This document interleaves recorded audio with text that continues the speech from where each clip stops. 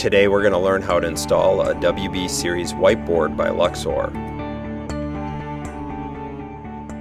Insert the tray into the bottom groove on your whiteboard. Slide the tray to the center. Determine the general location that you'd like to install your whiteboard. You'll be snapping two horizontal chalk lines at the heights as indicated on the drawing. Please consult your installation instructions for the proper height from the floor to each chalk line. The hardware provided is for installation on drywall. If you'll be attaching to another material, such as concrete, you'll have to have your fasteners furnished by others. If attaching to drywall, you'll need to drill 8 1/4-inch diameter holes as specified on your drawing.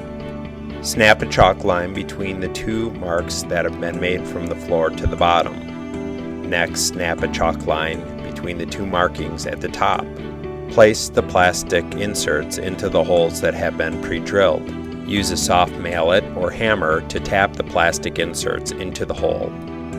Attach the brackets at the bottom using the long screw that has been included in the hardware pack. Make sure that the bracket is attached at its lowest position. After installing all the brackets at the bottom, install the brackets at the top. Make sure to install the brackets at the top at their highest position. You will later tap these down using a hammer. Place the whiteboard on the lower brackets, making sure to center it with the middle lower bracket. Attach the bracket at the bottom to the wallboard using the short screw that was provided in the hardware pack. Start with the middle lower bracket.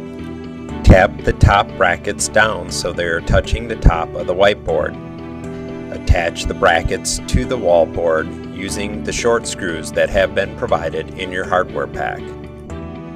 Carefully remove the plastic protective cover from the front surface of the whiteboard. Now you are ready to begin enjoying the use of your new whiteboard from Luxor. For downloadable instruction sheets and more, visit luxorfern.com.